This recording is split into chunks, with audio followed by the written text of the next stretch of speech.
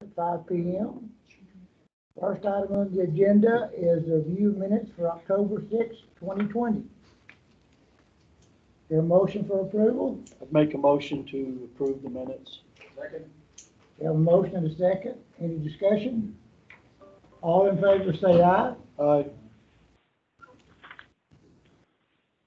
Aye. Next item is a conflict of interest disclosure by any board member. Does any board member have a conflict of interest?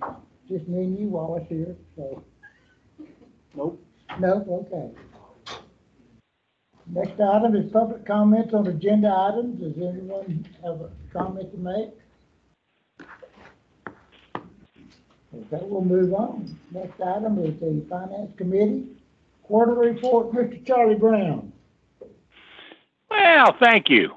I have a couple of announcements to make. First of all, can you all hear me okay? Yeah. Okay. As you know, my trusted assistant and partner over the years has been Teresa, my lovely wife, and she has been named the director of the animal shelter here.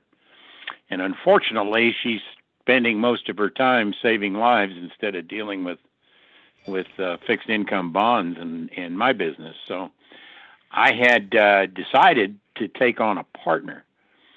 And there's a guy that works with our firm that I've known for some time, and his name is Jared Patterson, and he and I have shared some accounts, and he shares a similar philosophy from an investing standpoint and has a tremendous experience in fixed income over the years. Please don't hold it against him, but he is a graduate from University of Texas at Arlington, and he does have his degree in finance. So we've worked together for a while, and I thought he could add a lot to helping me work with these accounts that Teresa used to do a lot of the work for. Jared's on the line, so Jared, why don't you just say hello to everybody? Yes. Hello, Charlie. Thank you for the kind introduction. I consider myself fortunate to work with someone knowledgeable and experienced in the fixed income markets as Charlie. I look forward to working with the Ector County Hospital District and a good long relationship in conjunction with Charlie. I should mention that Nancy Mahler, she's a very smart young lady that works in my office, and she helps in handling administrative details, which frees up my time to be able to travel with Charlie and meet with clients and assist them in making prudent investment decisions. So I'm looking forward to it. Yeah, thanks. We talked to Steve Ewing about this, and possibly if we can work it out, we'd like to come to the December 1st meeting just so we can have a meet and greet and everybody can see that he's a real person. So if that's okay. The other, does anybody have any questions about that? It strengthens our position is in terms of working with the account. The other issue is FINRA, the Financial Industries Regulatory Authority, is putting more and more pressure on firms for what they consider consolidated reports. And a consolidated report is basically when you include more than one account and you have to manually input the information. They felt there was a lot of areas that could be compromising with people just putting in their own numbers. So what they're getting close to, they haven't done it yet, but we're trying to get ahead of the curve, is they're going to.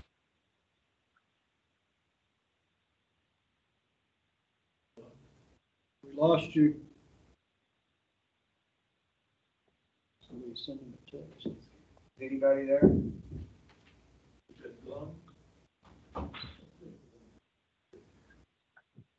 I'm still here. This is Jared. I'll go ahead and send Charlie an email and let him know that the call dropped. Nothing like throwing you in the frying pan, huh? Yes, sir.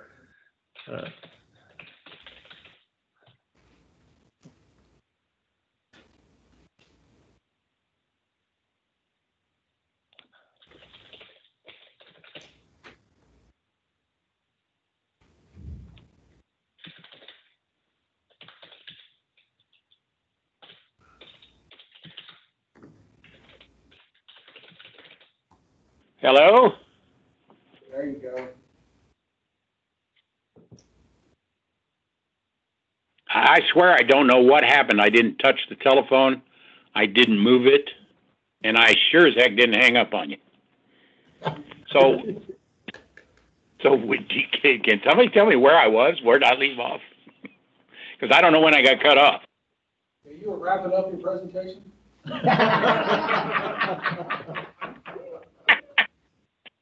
You trying to get rid of me? All right, I'll just make it quick then.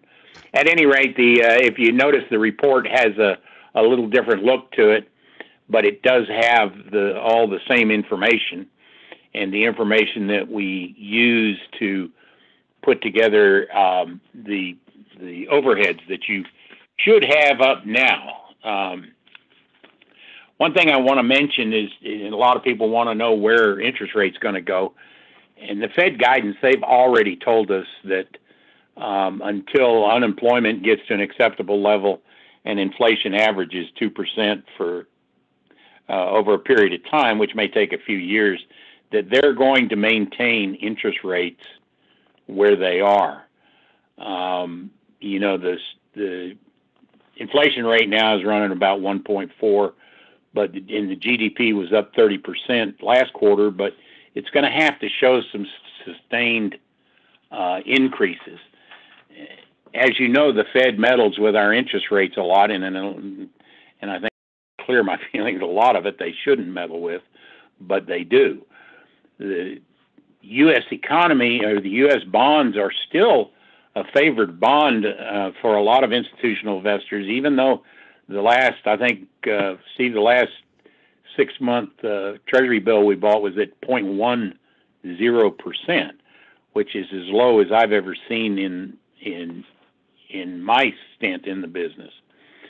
But they plan on maintaining a lower interest rate and lower Fed funds rate.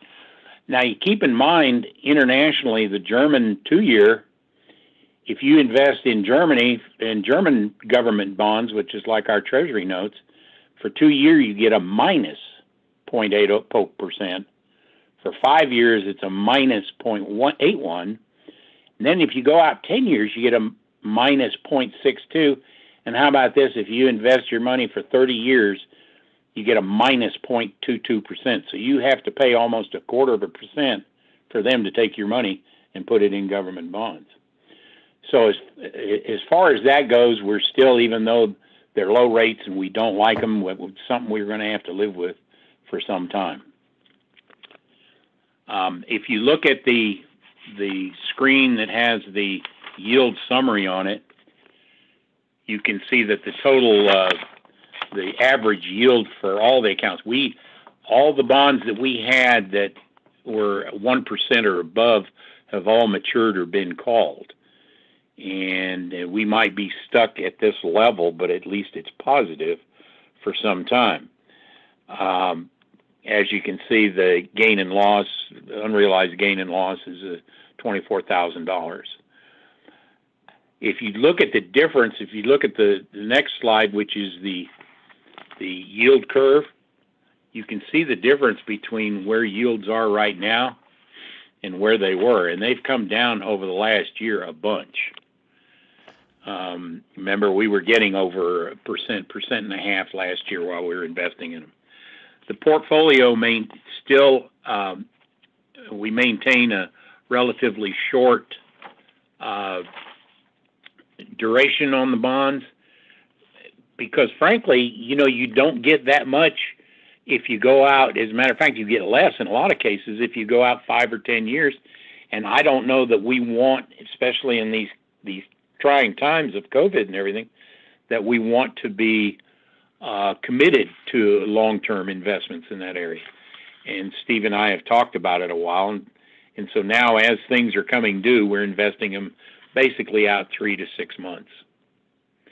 Does anybody have any questions? That's basically it. Anyone have any questions?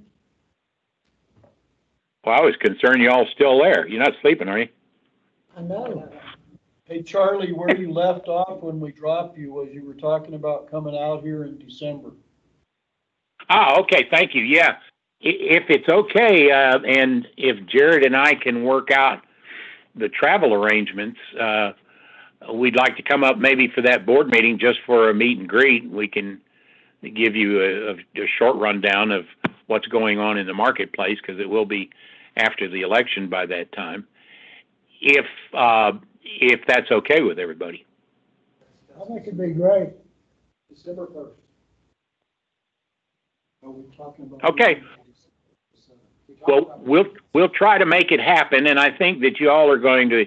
I think bringing Jared on has been a big help to me.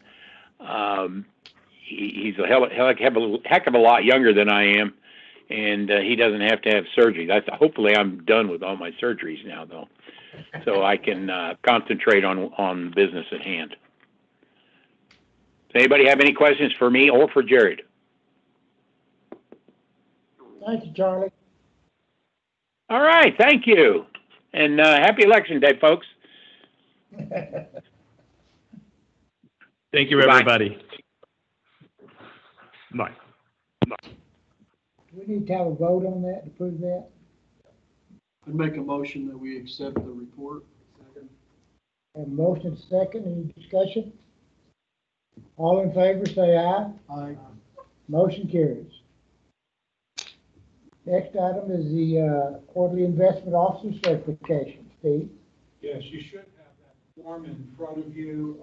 Basically, just telling you that as several of these securities were matured during the last quarter, we rolled them over into another security, short term, as Charlie mentioned in his presentation. We are keeping everything in a security, so it does not show up on our income statement as cash, but as a security. Notice from if you'll recall from his presentation, there's $51 million worth of investments. We've been trying to keep our investments in that area and not touch that cash during this time period. So if we should ever have to start going into our investments, I will inform the board. But at this point, as you'll see later in the presentation, we still have a good days cash on hand number at this point. Your motion for approval? I'll make a motion to approve the report. Second. A motion to second. Any questions? All in favor, say aye. Aye. Motion carries. Next, we have a consent agenda. Consider approval of CBA advertising and marketing contract renewal. Consider approval of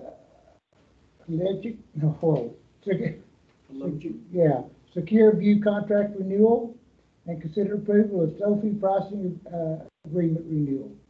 Here, a motion for approval. I'll make a motion to approve the consent agenda. Second. All in favor, say aye. You know, I guess we better let Steve do his stuff now.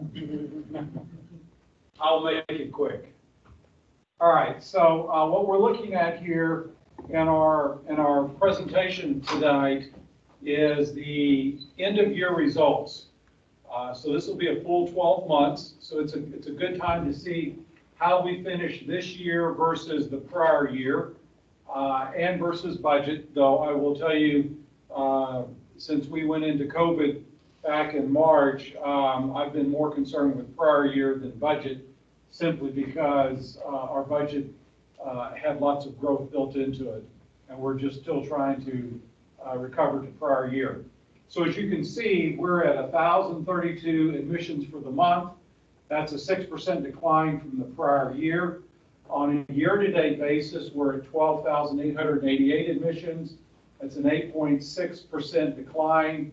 This set of numbers here, called annualized, should match our year-to-date, simply because we're trued up to the end of the year.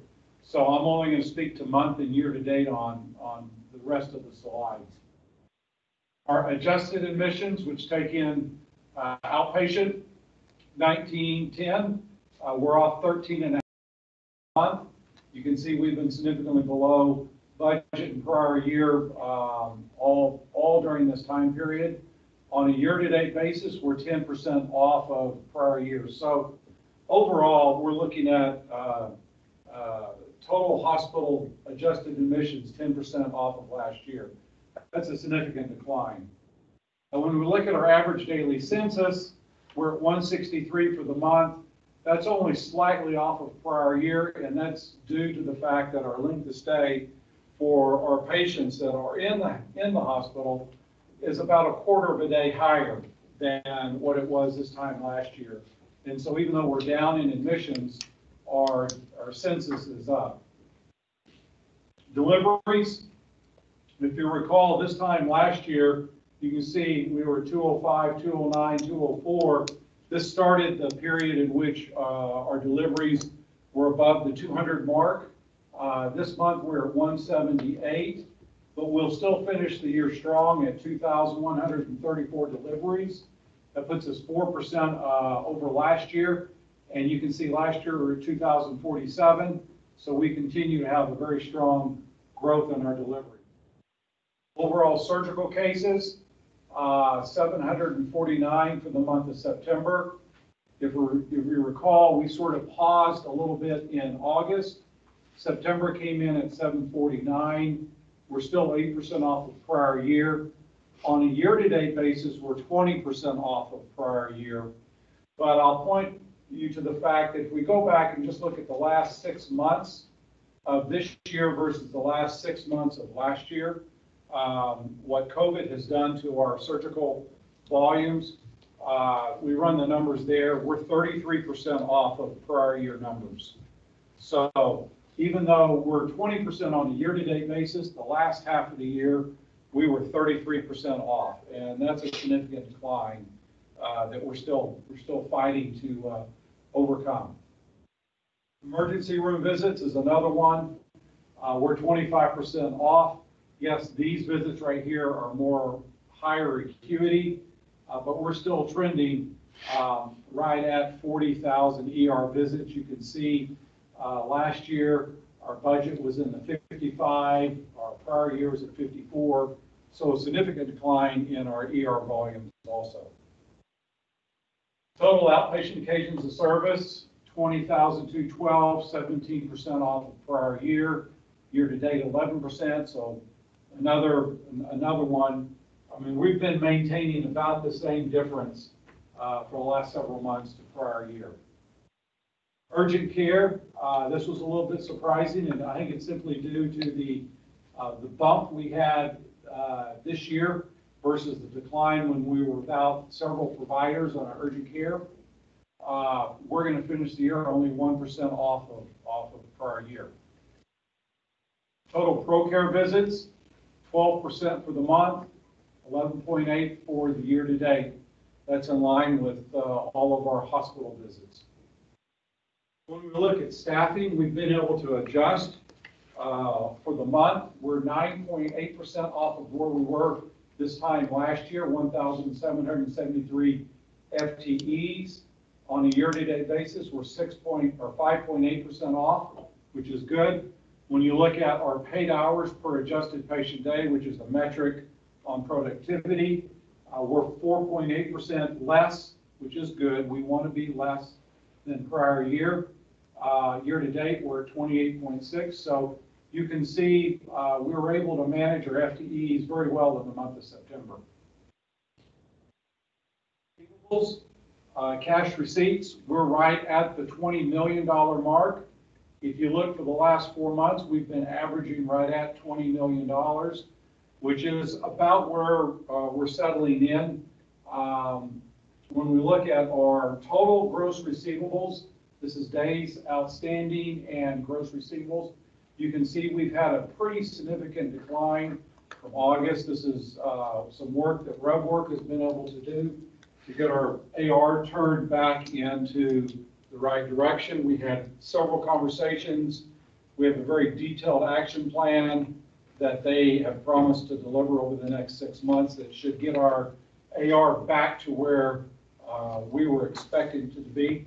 I have weekly updates from them, and they're progressing as currently projected. So we are we are moving. We don't have all the things that I'd like to have fixed, but we're moving in the right direction as opposed to the wrong direction, which is what these previous bars were suggesting. Total revenue, I'll tell you that our gross charges, this is a chart of gross charges, we're only off 4.7% to prior year. So in addition to a little bit longer length of stay, the acuity of our patients is higher. So it's not reflected in the same 10% off in volumes that we've seen. On a year-to-date basis, we're 9% off, $1.2 billion in billings. When we look at net patient revenues, this is a big number, but we have several things that are in this number right here of $30 million. It's showing a 23% or 30% increase over prior year. The last several months, we have been hesitant to book certain contractuals so that we wanted to make sure that we were booking according to what we're receiving cash-wise, as we worked with the outside audit firm to ensure that we won't have a huge contractual hit like we did last year. We were conservative, but we were able to come back and validate that we can pick up about $3 million worth of contractuals that we previously had expensed. So that helps our number there. And so our net patient revenues aren't up as much as it's suggesting. We have a year-to-date adjustment. When you look at other revenue, you can see we're still fairly strong here. We get into our operating expenses, you can see we're down 7% to prior year on salary, wages, and contract labor. So we continue to manage that to our volumes. Our employee benefits are down. On a year-to-date basis, you can see we're down over $7 million. And that's a function of where we are with our expense reductions that we've done with employee management, plus also less health insurance claims. Supply expense is comparable to prior year, but as you can see from on a year-to-date basis, we're down $4 million, which is a nice savings. Purchase services are down almost $5 million to prior year. We did have a pickup when we did a reconciliation with our Cerner invoices. So we aren't trending at 2.5, but we did have a nice pickup in expenses there. Total operating expenses at $26.6 million. So when we look at our operating cash flow for the month, it's $10 million, which is a very nice number, but it's not normal recurring profitability. This is catch up on certain things that we did, but nevertheless, it's operating profit that we made. When we look at our year-to-date, this is good to announce that this time last year, we were at a loss of $4.6 million. We're at 2.9. Now, a good chunk of this improvement year over year is the additional Medicaid supplemental payments that we've received, part of from COVID, part of just how the program has worked. This increase or this improvement does not include the CARES grant money. We're showing that as a non-operating cash flow.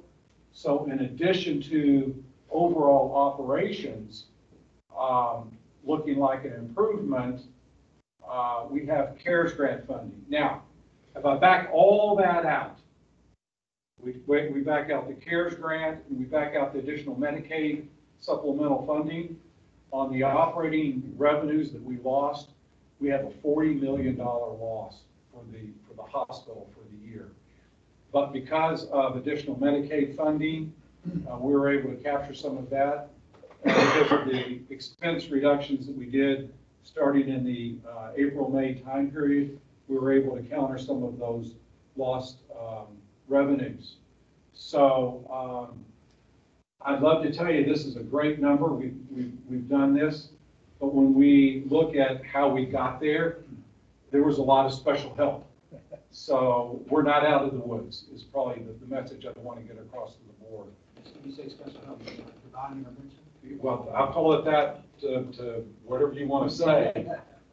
It's just good we've got some extra monies that came in, plus the hard work we did in trying to manage our expenses during this last 6 months.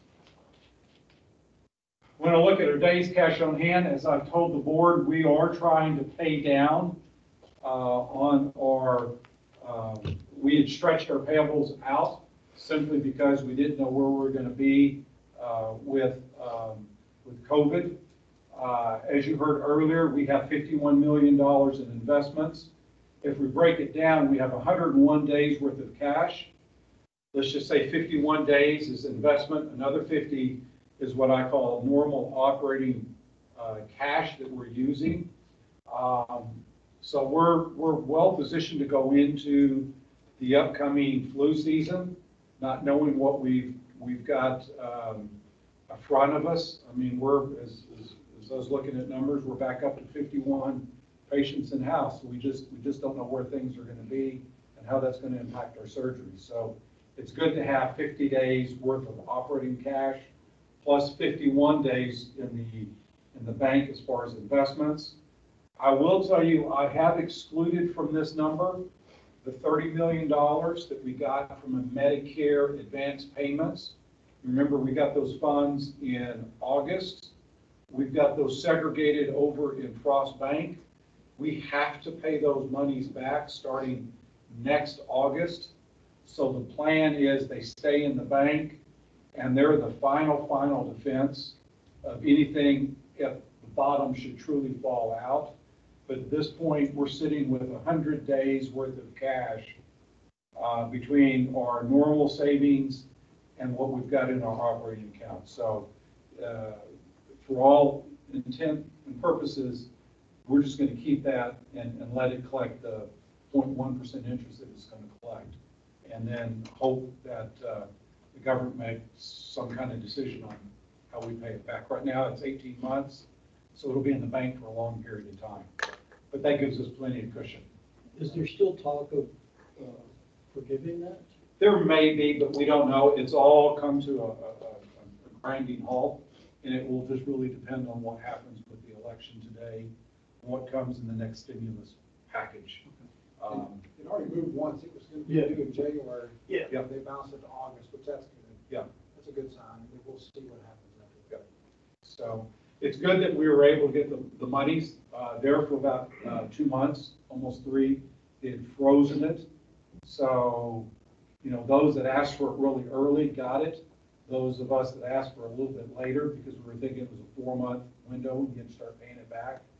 We were sort of sitting on a bubble for a while, but we finally got it approved and funded in August. So it's out there. I've also got emails from Frost Bank in which they're wanting us to move forward with the line of credit. We will probably see how that interacts with our bonds. There's really no need for it, but it's nice to go ahead and potentially have that and just leave it as an unfunded line of credit. But as more comes of that, we'll see. I've just been putting them off until we got the budget and the bonds refinanced. And there's really no hurry to get it done.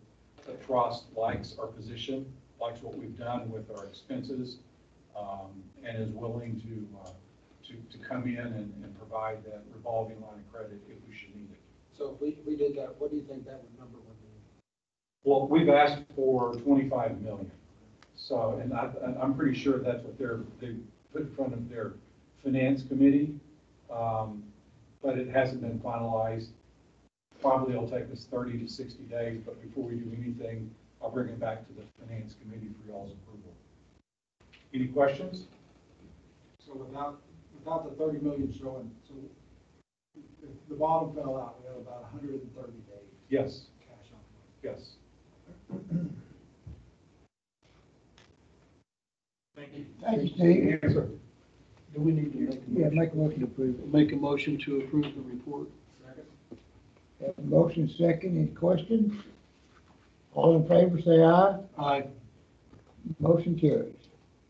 Next item is Consider approval of Scorpion website agreement. Tanya? Thank you, David, committee. So today I'm here to ask for funding for Scorpion Healthcare to help us do an overhaul on our website. So currently we have multiple sites that need to be merged into one. And as we're moving more into a digital marketing world, this is a necessary investment, I feel like, for our SEO. And SEO is our search engine optimization. And really all that means is it's the increasing of the quality and quantity of people that we're having come to our website and through our search engine results. So Scorpion will also help with that as well. This will be a 4-month development and implementation plan, and currently Scorpion has helped more than 300 hospitals and health systems redo their website, and including our 5-star neighbors over in Abilene. So we've been reviewing their site this week. Also, this is a 3-year contract, and once the website goes live, it will just be the $86,000 initial charge, and then once the website launches and goes live, it will be $5,000 a month for maintenance. And they actually do a complete website refresh every 3 years as well. So please let me know if you have any questions. Any questions? It is a decrease from what we're currently paying. Remember how much the, it was significant, Like $50,000-$60,000 less. Less. Is there a motion for approval? I'll make a motion to approve it. Have a motion and a second. All in favor, say aye. Motion carries. Thank you. Next item is consider approval of Da Vinci XI robot leasing agreement. Okay, if you'll recall, last month I briefly mentioned that we were considering leasing another Da Vinci robot. We've worked with several of our surgeons that would potentially use this. We've worked with Intuitive, which is the company that sells that. They put very favorable financing terms in front of us as a way of helping us overall reduce our expenses as it relates to surgical volumes.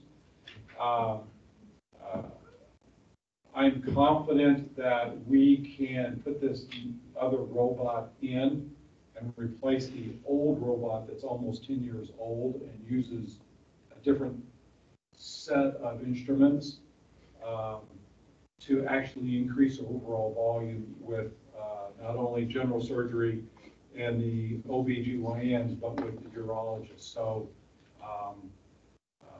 after working with them, I put forth to the board that we should go ahead and move forward with financing a second robot at this point. So both will be used. Both will be used. At this point, typically you'll consider one robot at full capacity when there are about 400 to 425 annual surgeries. Last month, even with our lower than last year's surgery volumes, the robot was one of the items that was busiest. And if you just use the volume that we did in the month of September and annualize it, we're already at 500. So most of the physicians, about 95% of them are using the newer robot. The older robot is, they've all moved basically away from it. So by putting the second robot into play, the intent is to have 2 rooms running at the same time, as opposed to one in which they're flipping back and forth. So we should see an increase in volume. I will tell you that, honestly, the cost for most of these robotic surgeries are going to be at or maybe slightly more on an instrument expense basis than doing it laparoscopically. But the benefit is for our patients. They heal quicker and they're able to get out of the hospital quicker. It is just a better overall patient experience. And on certain procedures, it could be days difference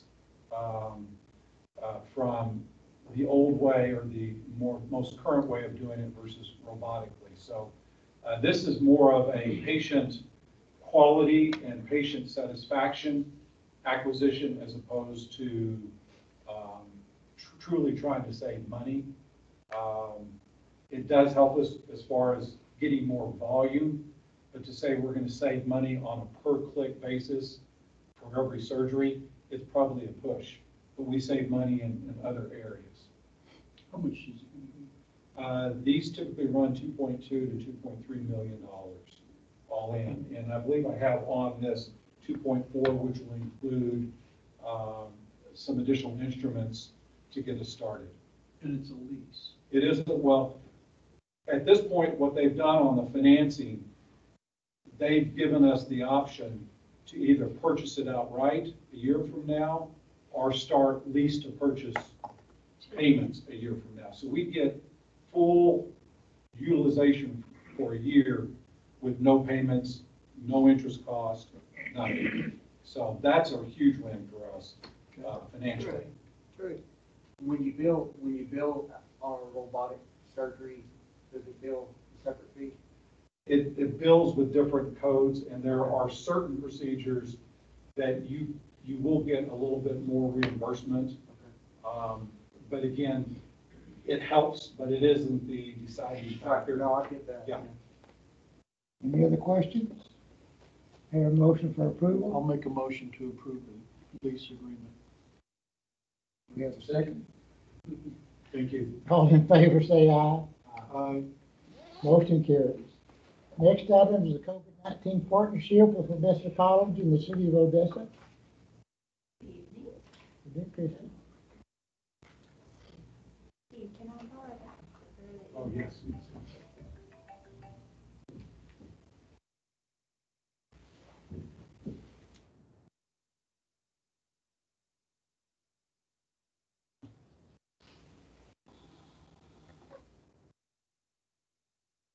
Can you hear okay with my mask on, or do you want me to take it off? I can hear you. I Okay. can hear you okay. So we wanted to give you a brief update on our COVID partnerships. We have a couple of them going on, and you're probably wondering why is it in finance? But it does have an impact on our finances, so we wanted to make sure to bring that in here so you can completely hear what we're trying to do for COVID. Let's get that.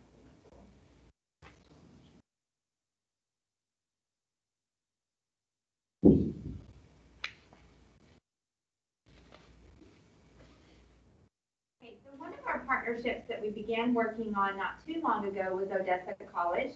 We probably, you probably just now saw that partnership come out online. I know that we sent it to you guys for media because we just now did a full rollout now that their school is completely back into session. We kind of had some soft rollouts, and then with them last week and the week before opening up for more students, we went ahead and rolled that to the community. So what this is, we kind of brainstormed, Russell and I were talking about how we could really help the organizations around our community control COVID. You know, many of our campuses have students on them and or that come to them, and their parents don't live here. And so what sparked the idea was to say, everyone needs a mom. And so could we use a service similar to what we have inpatient to guide people to the care that they need and get them to resources, which kind of helps on the financials. So we started talking about ways to push business into the urgent cares and into our pro care clinics with the hope of growing the program even more so past COVID. So basically what this program is with Odessa College is a 24/7 nurse navigation service. We have a call number, so in the middle of the night, if I start running a fever or I just don't feel well, even if it's in the middle of the day, I can call this person and they can kind of guide and direct me as to what services that I might need, ask questions regarding nursing care, send them to a CVS, tell them to get Motrin, all of those kinds of things. And then let's say if it's in the middle of the night, then what we tell them is in the morning a nurse is going to follow up with you. And we're gonna make sure that you're feeling okay and that you don't need to go to a doctor somewhere. If they do need to go to a doctor in the middle of the night, of course, we send them to the emergency room. So this really has allowed us to work with Odessa College and be a direct resource for their students as well as their faculty to guide them to the right places to get quick service. We discounted some pricing agreements for Odessa College so that when they come to us, they kind of have a first in line, first appointment type of thing. And then we also have the feel good side where the nurse is calling every day if they have a student or a teacher or faculty that is COVID positive. We call them every day for the 14 days to make sure they're progressing the way that we hope for them to. And if they have other issues that start to come up, maybe their blood pressure or diabetes, our hope with this is to direct them to ProCare providers for those other conditions. So we really wanted to make sure that we just at least started small, show them that we're here for them as a resource in the community, and then hopefully grow this program to drive some ProCare business. So just two of the advertisements that you're going to be seeing around town. The one on the left that says a call away from feeling at home is the one that Medical Center has created. And then, of course, the one on the right is what Odessa College has created. So we're really marketing this out to the students as well as to their faculty. All of the faculty at Odessa College are Blue Cross Blue Shield. And so that's really helping us drive some productive business into the clinic. Any questions about OC and kind of what we're doing with them? Is it live now? It is live. And we average a handful of calls every day from them. We have a great relationship with them. They were very open to this. In fact, Dr. Williams wants to write a paper over how this is bringing care coordination into the community with our local hospital to impact overall disease management. I haven't seen the ads though. Are we putting them on social media too? No, honestly, right now, those are going directly to their students. And so we're not really publicizing that because we don't want confusion to the community because it's only for the OC students. Okay. And we did kind of talk about that. We talked about putting in the chamber blaster, and then we thought, well, wait a minute. We don't want them to start using the service when we really kind of designed it for the students and faculty. If we ever get to a point where we grow the program, I think that's always an option. What about UT? So UT actually partnered with ORMC. We did talk to them and we presented this program to them. And they had in turn talked to ORMC, and ORMC promised them the same thing that we were promising. I don't know how it's going, and I don't know if it ever came to fruition because they don't have a care coordination service already in-house, and we did. So we just kind of expedited and took what we do inpatient to an outpatient service. So I really don't know how it's going over there or if it even came to fruition. It would be worth a follow-up Sure, I can do that. to find out. And then I can message the group about what they're doing over there. Yeah. We agreed on our side to take on all the expenses until we reevaluate in December, January after the semester to see if people are really utilizing it. So we're using our current staff in the ProCare clinic, and then we'll move from there to see if we need to hire anybody or move forward. And at that point, we'll take agreements to Odessa College and make a formal partnership if we decide that that's what we need to do. Cool. Yeah. I think this is a large opportunity. You guys all know that we present our needs assessment for the community health. This is one step in getting us out into the community and partnering with people to make a difference. So we think that it's going to be very good for us. The next partnership is the City of Odessa, which you guys are hearing about. This is the free COVID testing and the free flu shots for the community. We went live with this on Sunday. So the City Council brought an approval for $1 million. That's $750 for us, $250 for Odessa Regional to partner together to bring this between November 1st and December 31st to use up their CARES grant. We're using both of our locations. I listed the two main locations up here for 42nd and West urgent care, but we also have JVS, where you can drive up and get tested there. So in essence, we have 3 locations for this testing for the community. Our hours are Monday through Friday, 9 to 8:30, and Saturday and Sunday, 10 to 5:30. I know Odessa Regional is using one clinic that's located here downtown, and they're open like 8 to 5, Monday through Friday. So Medical Center is covering the bulk of this partnership with the city. We have secured 4 additional Saturday events across the town. We're going to do November the 14th out at Ratliff, November the 21st at Health and Wellness in a parking lot to kind of just do drive-up testing. And then we're going to do 2 more, December the 5th and the 19th, one at our Hetzler location and one out west. We're trying to determine if we want it a little past West County or even way further past the West Urgent Care Clinic. So we're still working through some of those calls made out to one of the council members. She has a church out there. So we're talking through those 2 additional, but that'll give us 4 more opportunities on a Saturday for those people to come get tested. To date, as of 4 o'clock today, we had tested 242 and given out that many flu shots as well. So I think that a lot of people are starting to go to those clinics knowing that they don't have to wait on the one Saturday every 2 weeks. Add anything, I suppose? Yeah, we have a contract drawn up with the city. We sent it over today. They called us back and said, look, there's a lot of reporting that was going to be required out of both parties. They want to know if we were just interested, if they could form that $750,000 as a grant, or they could just send over a check and we just run it till it runs out. And the answer is yes. Send it over and let's get it done. There is a possibility that should we exhaust the $750,000, we can go back and get approval for more.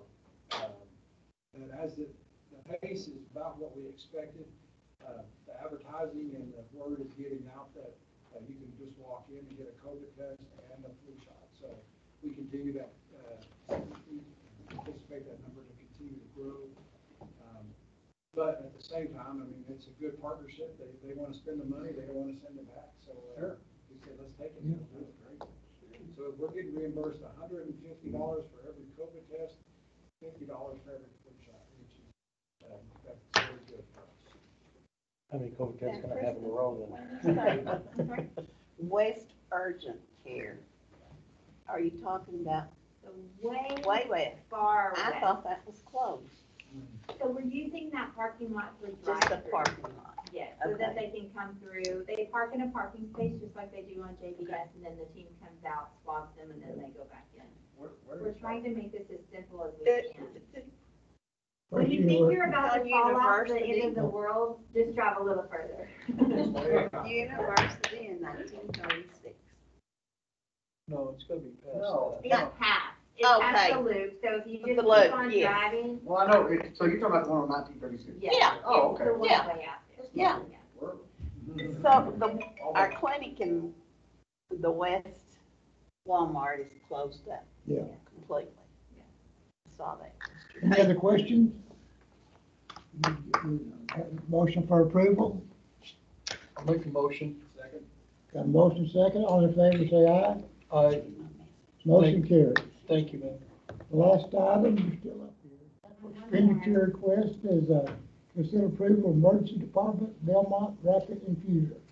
So we have 5 Belmont Rapid Infusers, and what that is a way to rapidly infuse patients that are needing blood, so your massive blood transfusions, and you get that quickly. We have 5 in our organization. Many of those were purchased before 2012, and so they're now end of life, end of service. One in particular down in the ER, we cannot get support for things such as battery power. When you unplug the device, it should last about 30 minutes. This one is just so far past that it's only lasting 15 to 20. And if you're running to radiology real quick, those kind of things put your patients in jeopardy.